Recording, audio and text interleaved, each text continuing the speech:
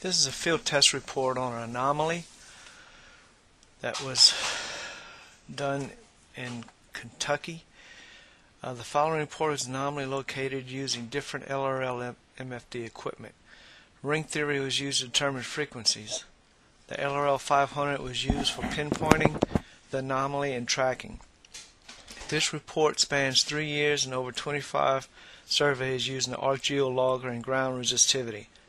When a large anomaly is tracked and the target is other than the element searched for, samples are collected and sent to Reed laboratories for testing. Complex harmonics was found this way. I hope this report encouraged you in that LRL MFD systems with the human body detecting, sensing some type of field. Once in a while we locate an anomaly like this one. We're always working on increasing the response by frequency and search techniques. This was done using the ArcGeo logger and Garrett XL500 with a 3-foot coil.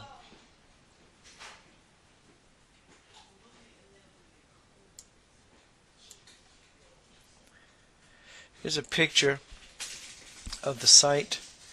There were 3 targets. This was sent to a dowser. This map's from a dowser. At the location, he claims there are 3 different targets. The party that did the survey was interested in the silver coins in the wooden box.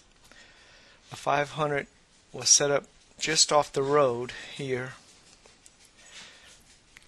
and the user tracked inwards to the target location. As you can see, is a great distance from here to here. We treat all locations as anomalies until we get surveys done with metal detectors and ground resistivity to verify a target is present. The frequency used was based on ring theory for silver. Since the silver was supposed to be in a wooden box, we combined silver and wood together and had it hits on silver alone and silver and wood combined. The problem with adding wood is that trees covered this area at some time, no doubt, and this was in 2006. This picture and survey was done. This is a field, a grain field, and is still used every year, so the user had to locate the same area after the grain was cut each time and redo the surveys. Over 3 years, the surveys and location of the anomaly stayed consistent. The following plots are from different surveys over the same location.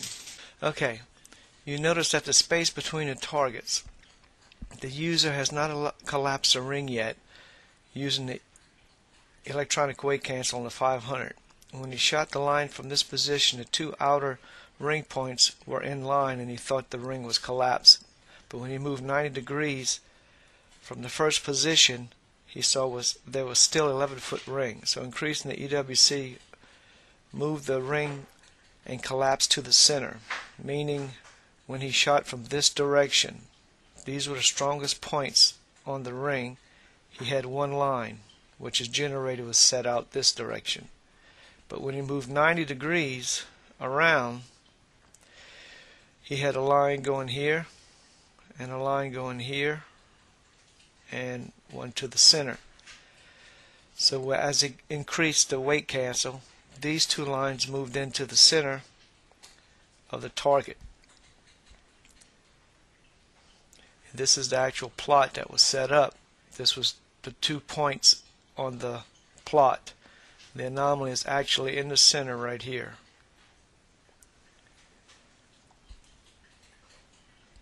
Here's another plot looking at it. I asked him to locate the north, south, and the west positions, and the there's 2 strongest points on the plot were east and west, where north and south had no strong points. It was just on the east and west position of this anomaly. It's the signal line in relation to the poles. Here's another plot that shows the degrees off also. I think it was 3 degrees off of east to west. 80 degrees, I'm sorry. The ring was 11 foot. Plot showing the ring and strongest points on the ring. Now this is ground resistivity of the same area. Still, the strong points show up. You can barely see the other one here. This was done with ground resistivity, also showing the anomaly. All detectors used sensed this anomaly, which was a pulse induction, 2-box, I believe both a Garrett and a White's. And here's Glenn with the LRL500. The Garrett XL500. Before the dig, he started center the target and make sure they had it marked correctly.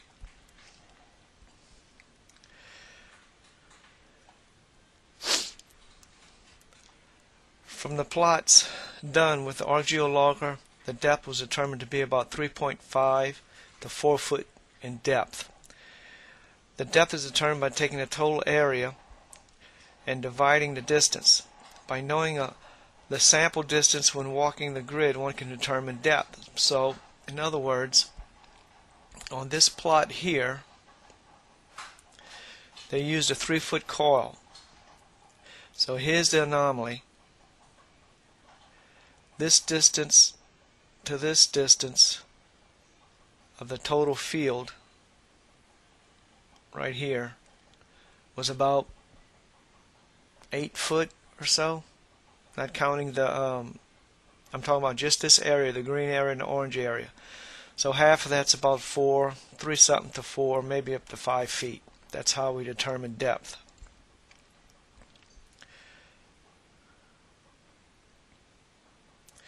So now this is Bob with his tractor.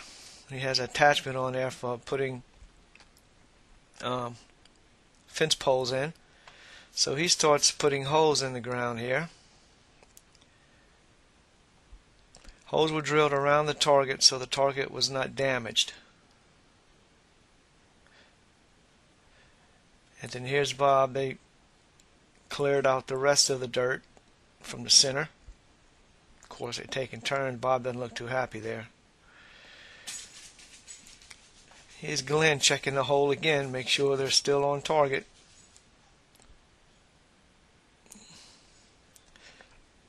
This looks like a big dinosaur footprint, a T-Rex hole. Okay, what they found was some highly mineralized pocket, and they removed the samples for Reed Laboratories. The unit, remember, was set for silver on this particular site. And these were the frequencies that was used. The target turned out to be a high concentration of elements. This is not unusual because combined element frequency can end up on or near the single frequency you are using. This is how I came up with complex harmonics and ring theory. We always send anomaly samples to check out what's in them to help refine frequencies and for verification. I'm releasing this not to show we dug empty hole, because it was not an empty hole. There was silver in ore form. Other than these large hunts, similar and smaller targets are found from time to time, which are coins, silver coins, gold watches, and other smaller targets have been tracked large distances.